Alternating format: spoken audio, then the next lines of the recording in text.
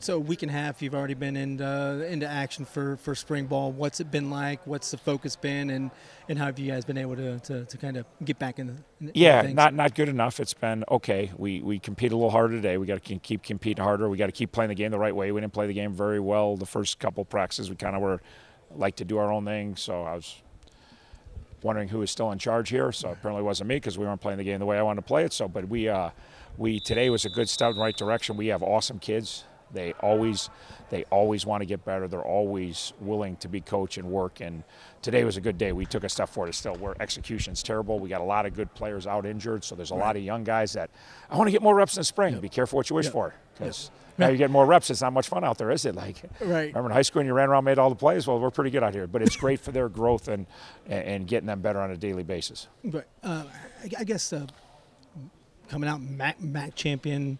Is a mindset there when you guys come in and say, hey, we're MAC champions, let's practice like MAC champions? Yeah, no. Or the mindset is, hey, we're MAC champs and we're sweet and we just go out here and be sweet and it's just going to happen. And that's why I say no one ever repeats. You know, it's hard to repeat.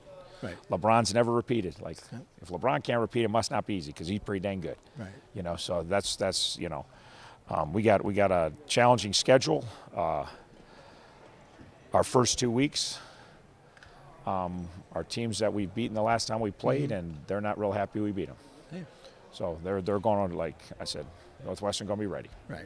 Last time we went up there, we won a game. They're not letting that happen again. So they're not like, and then you MAC champs, we're getting a MAC play. We open up right with Toledo first game. That was awesome by the schedule makers. That we're very excited about getting Toledo right out of the chute. I'm not sure why we did that, but no one asked me as usual. So we got some really good game. But we better start practicing like.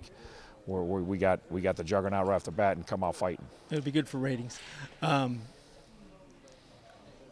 It's your 11th season. Is it a new vibe? Is it the same vibe? What kind of vibe as 11th year coach? Is it different coming in every year? You know, at this point of the every season? year's different. It just every day's different. Today was different than Sunday. It was different last Thursday. Just my life is trying to get 100 and some 18. Like anybody that raised any teenager knows how hard it is to raise one teenager. I always say I signed up for a job where you got 110, 18 to 24-year-olds, and my job is to get them to make good decisions all day, every day. That's a stupid job, right? Like, who would sign up for that dumbass job, you know? Like, but I did, but it keeps you young, and I always say it beats working for a living, so. Love it. Well, what else is there to say about Miami football at this point? No, we're just excited to get going. We had a good offseason. Our strength levels are the best they've been. Luke and Brandon and the guys did a great job offseason. So now you got to take that extra strength and extra speed. And we lost some good players.